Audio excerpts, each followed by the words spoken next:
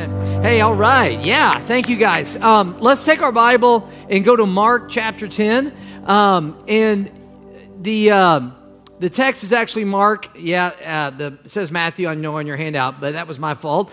I gave him the wrong book there. It should be Mark chapter 10. And so if you could be turning there, that'd be great. A few weeks ago, do you guys remember I did a message called Help, I'm a Parent? Remember that? Act like you remember that. All right, good. All right. I thought about titling this one, Help, my mother-in-law is driving me insane. But I thought that might not be a good title, especially seeing as how my mother-in-law goes to this church. Is she in here? Where is she? Where? Oh my, there she is. Bless her heart. All right. This is my mother-in-law, and I love her very dearly. You hear a lot of mother-in-law stories, and you hear a lot of bad stuff. My mother-in-law is a godly woman that loves the Lord. She works in children's ministry. She was over there at the 9 o'clock service, and now she's in here. But she's a godly woman and raised my wife up to love the Lord, and she is an encouragement, a blessing. I've never had a problem with her. She's just a wonderful woman. Did I say all that right? Okay. All right. Good. She didn't tell me what to say. We have a great relationship. In fact, she says I'm her favorite son-in-law. Yes, I'm her only son-in-law. But, a lot of guys don't have it that good, mother-in-law problems. In fact, there was a fella that went with his wife and his mother-in-law on a trip to the Holy Land, to Jerusalem. And they went and saw the sites where Jesus was crucified, an empty tomb, so forth, where he rose from the dead. And they saw all those sites. Well, while he's over there, his mother-in-law passed away. And the undertaker asked the son-in-law, he said, now look, for $5,000, we can ship her home. He said, or for $1,000, we can bury her right here in the Holy Land and have a nice service. The man thought for a minute, and he said, you better ship her home. He goes, wow, you must really love your mother-in-law. He said, spend $5,000 to ship her home. He said, when you could spend $1,000 and have her buried and have a nice service and have her buried right here in the Holy Land, right here in Jerusalem. And the guy said, well, here's the deal. He said, a man died here 2,000 years ago, was buried, and 3 days later he rose from the dead. He said, with my mother-in-law, I can't take that chance.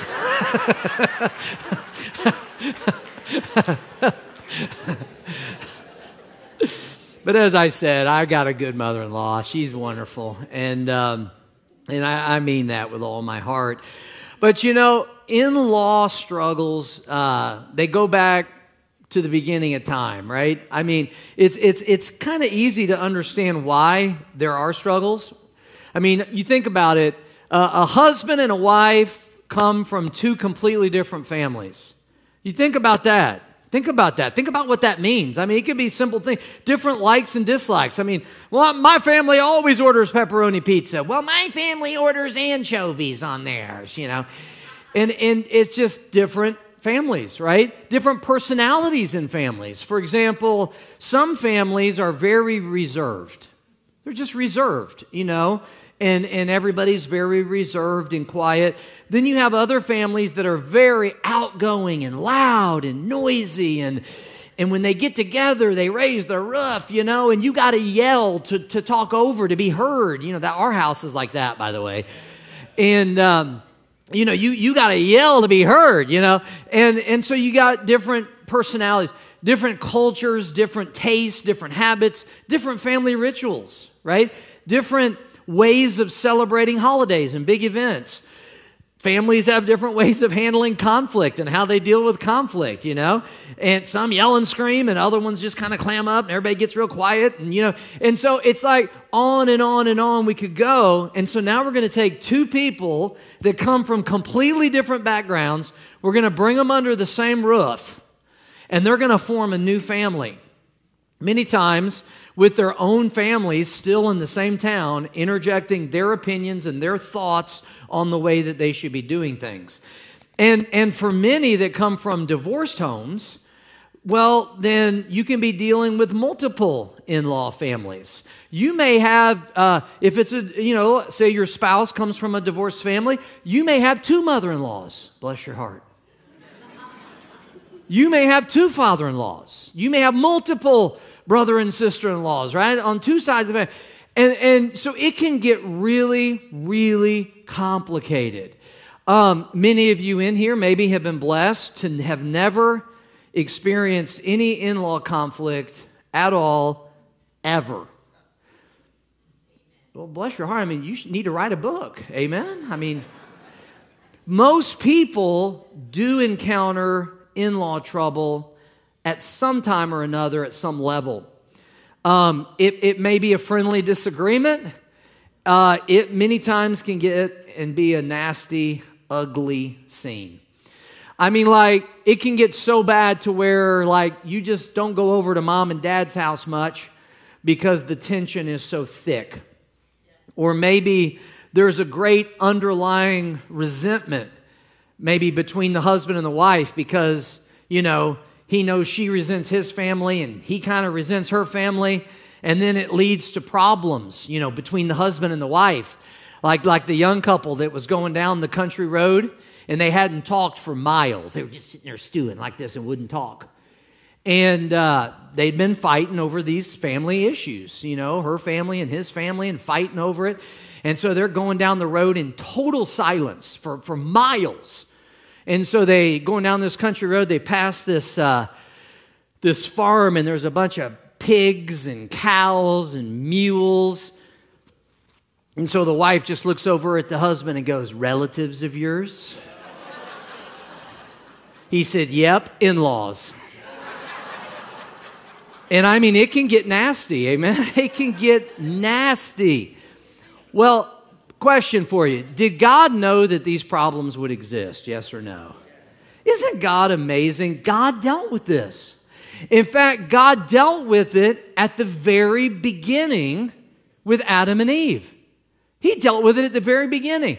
And then Christ, during his earthly ministry, came along, and he quotes the passage from Genesis that talks about this and does some teaching on marriage. Look with me at Mark chapter 10, and let's begin reading in verse number 6. Mark 10, verse 6. All right, Jesus said, "But from the beginning of the creation," so he's going back to Genesis, "from the beginning of the creation," Jesus said, "God made them," say that with me, how did he make them? Male and female. Verse 7, "For this cause shall a man," and there's a key word, and I want you to underline that, "for this cause shall a man" what? A little bit louder, what? Leave. It says he'll leave his father and mother, and that word rhymes with leave. What is it? Cleave to his wife, and the two shall be, what? One flesh. So then, they are no longer two, but one flesh. What therefore God has joined together, let not man put asunder." So Jesus here is teaching on marriage. And he's teaching that married couples, hear me now, married couples need to embrace their oneness as a married couple. They got to embrace that oneness. This passage here, Jesus gives us some insight into some possible barriers to that, some potential problems. In other words, one of the problems is that a husband and wife can fail to embrace their differences as male and female, because God made them male and female. God made us different. Okay, male and female are different. They just are different. And not just physically. God made us different. And so God made them male and female not to compete with each other. You're not to compete with one another as husband and wife, but he made you male and female to complement one another. It's a beautiful thing when that happens. But another problem is not only failing to embrace our differences as male and female, Jesus identifies another problem as failing to cleave to one another sexually. That's what he means when he says you leave father and mother, you cleave to your wife, you come together sexually. That's a very important part. But then the third thing, the third potential problem is failing to fully leave our parents. He says you have to leave your father and mother. And that's the one I really want to focus on this morning, is failing to fully leave our parents can sabotage our marriage relationship. Failing to fully leave our parents can sabotage our marriage relationship. There's been so many numerous in-law jokes, throughout time. There's probably more in-law jokes than any other type of jokes, and I've heard so many. There's a reason for that, though. And the reason why there are so many is because it has traditionally been a very tough issue to navigate successfully. Even if there's geographical distance between you and, your family, with modern day communication, cell phones, transportation, social media, it can still be an issue even if you don't live in the same city. So the message this morning is going to be very biblical, and it's going to be very simple, and it's going to be very straightforward. There's going to be two main points to this message.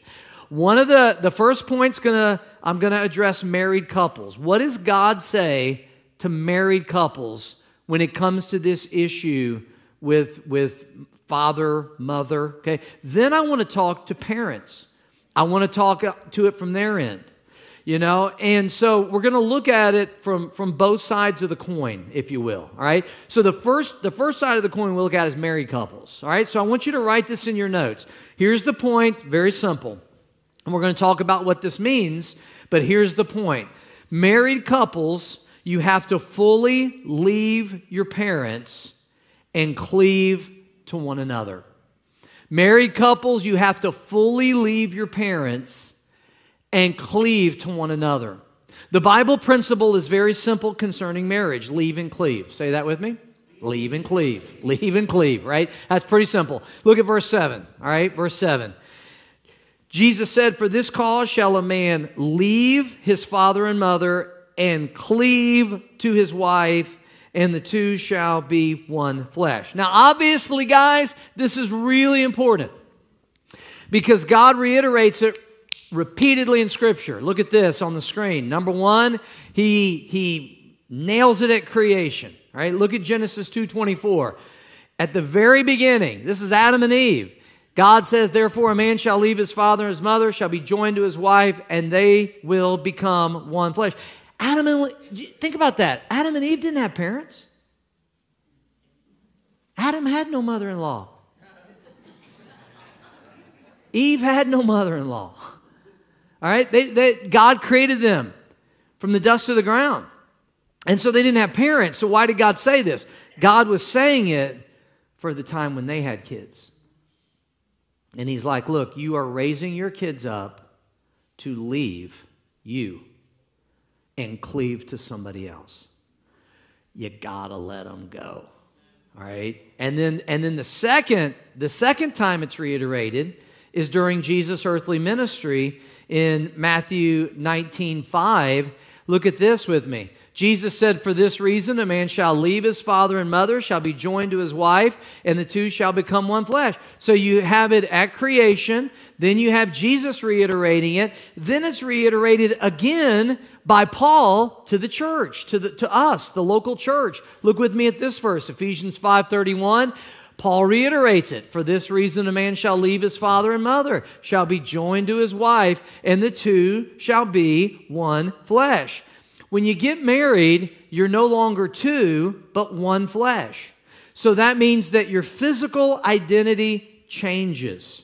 No longer are you primarily identified with your physical family that you grew up in, but your identity is now in one another.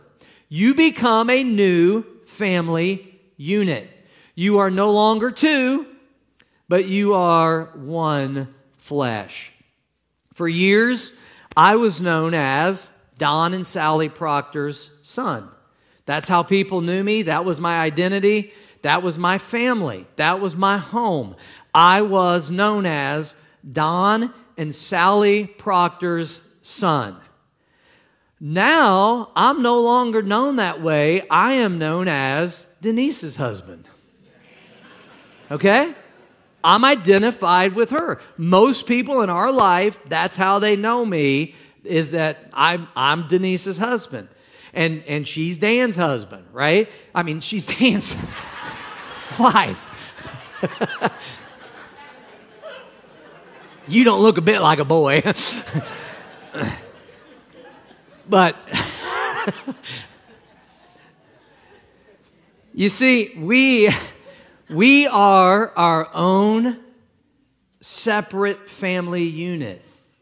All right, so what does this look like on a practical level to leave your parents? What does that look like in everyday married life? Obviously, it's more than just leaving their house, getting all the stuff out of your dresser and getting the stuff out of your closet and throwing it in your car, and you and your wife move into an apartment or move into a house. It's more than just physically moving to a different location. To leave your father and mother, what does that look like mentally, emotionally? Well, let me give you 4 thoughts. Number 1 is this, if you're taking notes. Number 1 is that means now your spouse comes first. Now your spouse comes first. This is a verse that I had used a few weeks ago, and it's in 1 Corinthians 7:4. Look at it with me. It says, the wife does not have authority over her own body, but the husband does. Likewise, the husband does not have authority over his own body, but the wife does. And the idea of that verse is that now that you're married, you live for each other. You live to please each other. So, listen now. If that means that pleasing my wife may displease my parents, so be it. So be it. I don't have to live with them every day. But I do have to live with her. See? So I live to please her. She comes first, not my parents. So, for us, on a practical level, like when we got married, my family was in Missouri, and her family lived here in town. So we decided that, for Christmas, for example, we would rotate. And so we'd spend Christmas Day here one year, and then the next year we would spend it in Missouri with all my extended family, my mom and dad and all them. Now, my parents were awesome. And they really were. My parents were awesome. They were never demanding on us. But just speaking totally hypothetically, let's say that they weren't that way. And let's say that my parents said, well, you know what? We don't get to see you all year long, and her parents do, and so we want to spend Christmas Day with you each year. And we think that's only right. Well, the answer would have been, Mom and Dad, I'm sorry, but no, really, we want to spend at least every other Christmas with her family. Now, you cannot allow your parents to control you after you're married. Your spouse is number 1 now. Your spouse is number 1. Your spouse comes first. It's quiet in here.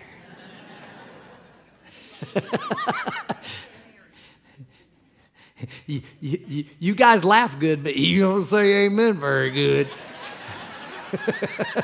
You're like, should I say amen or oh me? I don't know which one to say. All right? I'm giving you some good teaching right here. Your spouse comes first. Amen. All right, number 2. Number 2, you seek to protect your spouse. When we talk about leaving father and mother and cleaving to your spouse, that means you seek to protect them. Remember, the Bible says that two become what? One flesh. So now look up here and think about what that means. If two become one, then that means if Denise is hurt, what would that logically mean for me? If she's hurt, I'm hurt. Why? Because we're one. That has to be the attitude and the mindset. And so that in regards to in-laws, you simply are not going to allow your parents to hurt your spouse. You're not going to allow your brothers or your sisters, your siblings or uncles or aunts or whoever it may be. You're not going to let them hurt your spouse. You're not going to stand for that. And you've got your spouse's back. You don't want to make them the bad person with your family. And that happens a lot where, you want to be in good with your family, and so you make the spouse look bad. That's not good. So for example, going back to my illustration, about Christmas, you think about that. How could I word that to my parents? Well, I the way I should word it is I should be like, hey, Mom and Dad, look, I know you want us to come up every year for Christmas. And look, I know Denise would probably do that if I asked her to do it. If I asked her to, she probably would. But I know Christmas is really, really important to her, and I want her to have Christmas with her family every other year. I sure hope you understand that. I'm the bad person with my family now, not her. It's my decision. I've got her back. Rather than me saying, yeah, Mom and Dad, I'd love to be up here every year, but I just can't get through to that woman. She just won't listen. She just don't get it. She refuses to get it. And I'd be up here in a heartbeat, but I just can't do anything with that woman. Well, now I've made her the bad person. Well, that's not good. If anyone's going to be the bad person with my parents, it needs to be me. Why? Because I'm their son. They got to forgive me. But they can hold a grudge against her. So you see, I want to have her back. See, and so you seek to protect your spouse. Number 3, this is a big one. Never draw your parents into your fights. This is so huge. I mean, as a married couple, you are going to have everything from disagreements to nasty knockdown, drag-out fights. Now, I know I've met couples that have been married. We've been married 50 years and we've never had a crossword. I don't get that. I'm thinking, well, have they just forgotten? Are they lying? I'm just like, I don't get that, but okay, whatever. But most couples do have fights. Can I get an amen, huh? All right. Most couples have fights. Most couples have disagreements. Sometimes it can get, the first year, sometimes it can really get bad. So listen to me. Neither of your parents should ever know about it when you have a fight. Ever. Ever. Most parents cannot be impartial. And it's not wise, and it's not fair, and it's not prudent to drag your parents into your marital disagreements. Just take my advice and don't do that. It's like the husband and wife that got in a big fight. The wife called her mom up on the phone and said, Mom, he's being mean to me again. He's fighting with me again. She said, Mom, I'm coming home to stay with you. Her mom said, no, dear, he must pay for his mistakes. I'm coming to stay with you. He must pay for his mistakes. I'm coming to stay with you. Listen, if things get so heated that one of you needs to walk out of the house, okay? We got to, one of you is like, cooler heads need to prevail. We got to pull the plug on this. We've got to defuse this time bomb right here, okay? And so one of you is going to walk. I'm not talking about divorcing. I'm just talking about one of you's got to walk and get away from the situation. Don't go to mommy and daddy's house. You go to a friend, go to a fellow church member, don't go to my house, all right? But go to a fellow church member. Go to a hotel. But do not go to your parents, okay? You are to leave and cleave. Say that with me. Leave and cleave. Leave means leave. You don't go back home. But we need counsel. Not from your parents, you don't. Okay? Your parents do not need to be your marriage counselors. Listen, it's fine to go to your parents for advice in any other area. In fact, that's a good thing to do. That's probably a real smart thing to do. They've probably been down roads you haven't been down yet. So it's probably a really good thing to maybe every once in a while get some advice from your parents, but not in regards to marital disputes. Keep them out of it. Number 4, last thing is this. What does it mean to leave and cleave? Well, number 4, it means don't use your parents as an escape hatch in crisis moments. And this will be a temptation. It really will. Your parents love you, and so when you need bailing out, the temptation is going to be to go to mom and dad to bail you out. But remember, you need to leave and cleave, which that means working through your problems together as husband and wife. And that will bond you both even closer together as you work through those problems together. That will bond you together, and that's a great thing. So leave your father and mother. Jesus said, cleave to your spouse. And so that's what I needed to say to married couples. And that's all biblical, good, sound advice. But now I want to talk to the parents. I want to talk to those of you who are parents that have adult children that are already married specifically. But then I want to talk to some of you who have little kids that one day they're going to grow up and probably get married.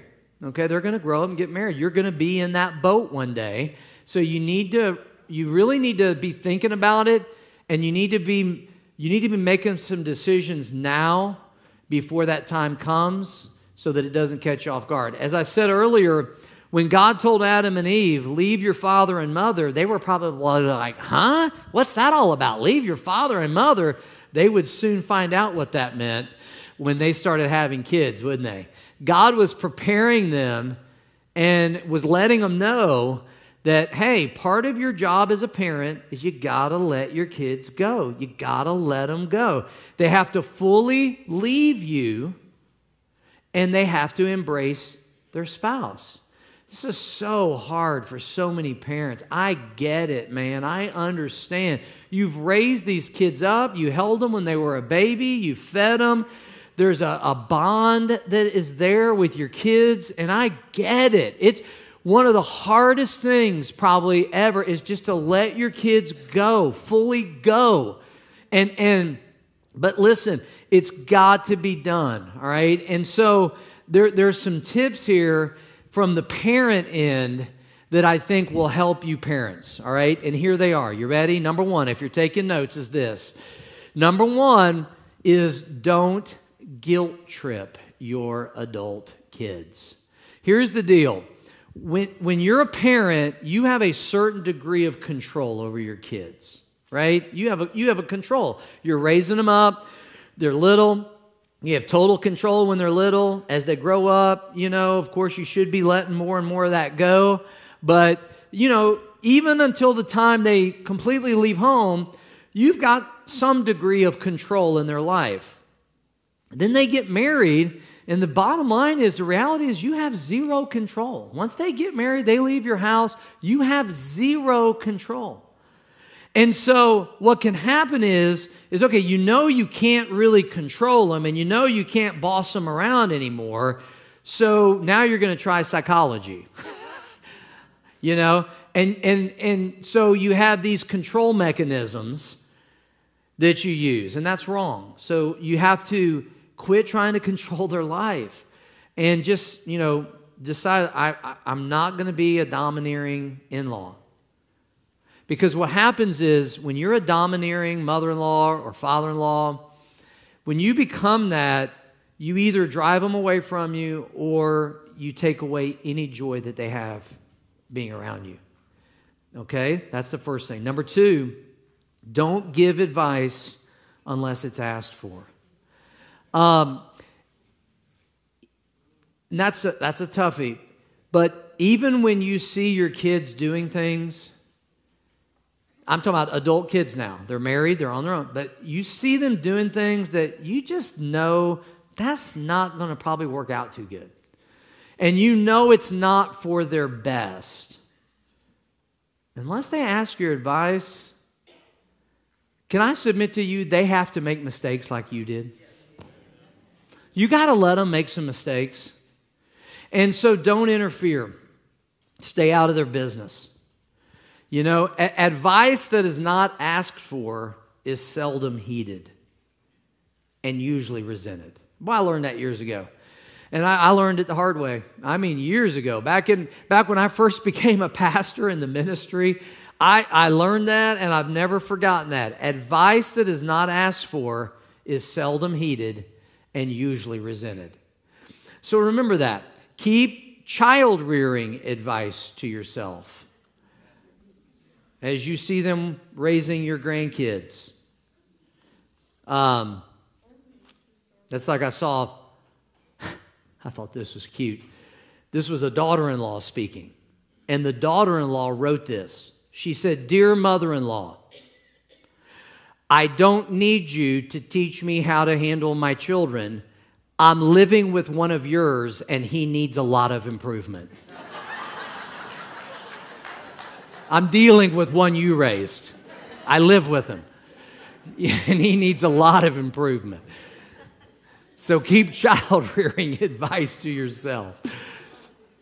You know, both of our parents were so good about this, just to brag on them. My mom's probably watching in Missouri, and as we said, Denise's mom is here. And that's one thing I really appreciate, is that Denise's mom and dad and my mom and dad were that way. They did not push advice down our throats. They weren't always telling us, "Oh, you need to do this, you need to do that, and you need to do this with the kids." And they didn't do that at all. And I'm so thankful for both of our parents for that.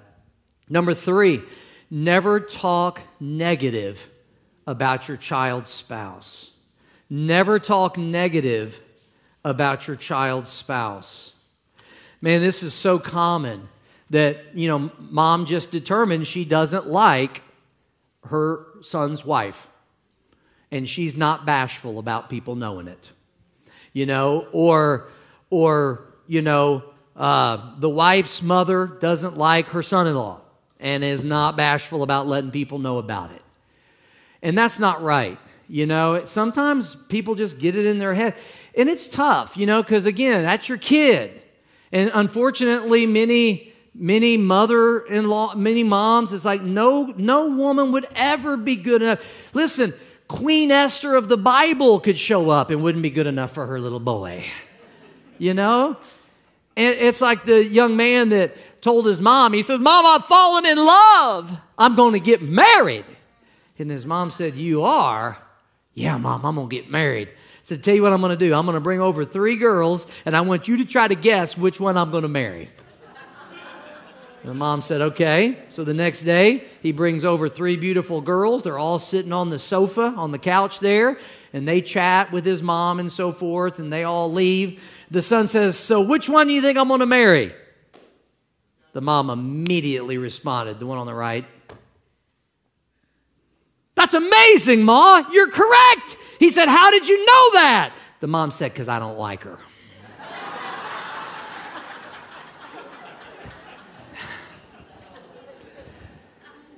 A lot more true than we like to admit, amen? Hey, can I say this to you?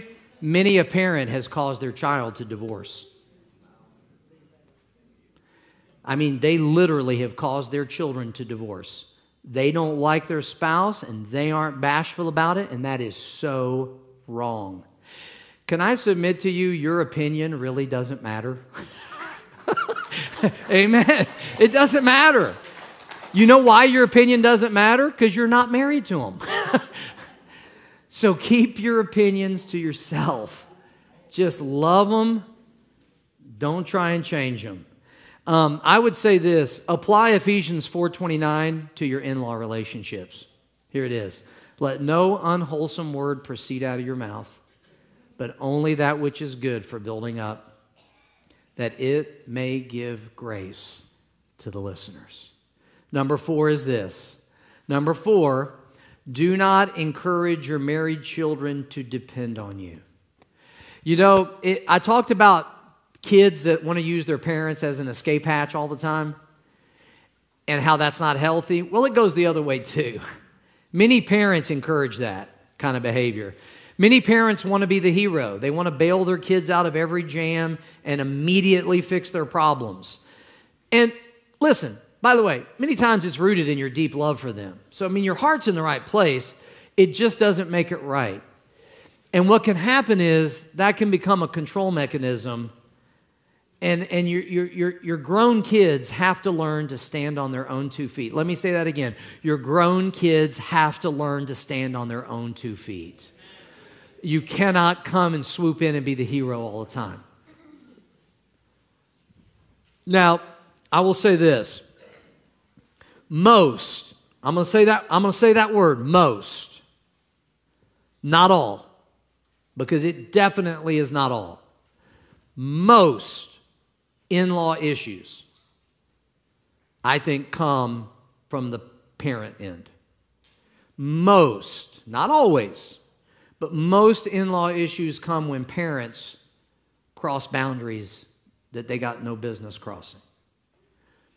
Parents have a really hard time letting go of their kids. And again, I understand that, but it's not good. Here's the bottom line. Bottom line is this. Here we go. Married couples, embrace your oneness, fully leave your parents, and cleave to each other. Marriage, did you know marriage is supposed to be a picture of our union with Jesus Christ? Yeah. When we trust Christ and what He did for us on the cross, where He died for our sins, He made a full payment for our sin. What a plan of salvation. Well, when we trust Him, the Bible teaches that we actually become one with Christ. We are brought into a relationship of oneness with Jesus. And man, praise God, aren't you thankful that oneness of that relationship is so real and it's so deep that the Bible says that nothing can separate us from the love of God, which is in Christ Jesus. That's the oneness of your relationship with Christ. Do you know that marriage is to be a picture of that oneness with Christ? Your oneness with your spouse should be like a billboard that demonstrates the oneness that we have with Christ. And so, embrace your oneness, fully leave your parents, and cleave to each other. Now, parents, let me talk to you just a second. Parents, particularly those of you with married children, parents, enjoy your married children. Enjoy their family, but don't try and control them. They are their own family unit now. So just refuse to be the domineering mother, the interfering father, the possessive parent, or the safety net every time they have a problem. Because now that they're grown, the nature of your relationship changes with them to where now you're more of a friend to your child. You're more of a friend to them now. So love them unconditionally. One of the best things you can do is pray for them. Enjoy them, but let them go. You are raising your children up to boot them out of the nest. And there is nothing wrong with the empty nest, amen? You're raising them up to send them out. Don't ever forget that. Those of you that have little kids right now, you are raising them up to send them out one day. You are raising them up to be a spouse for somebody else one day, most likely. And you are, like I said, you're raising them up to send them out, to kick them out of the nest, and they got to fly. They got to fly on their own. All right? So let's do this. I'm hoping that this message, I've already gotten feedback on the first service this morning, just people saying what a help that this was. And I know it's an issue that we all deal with. It's an issue that God in His wisdom knew we would deal with. Does God deal with it? Yes or no? Yes, He does. God deals with this. And so let's take God's advice. Let's apply it to our lives.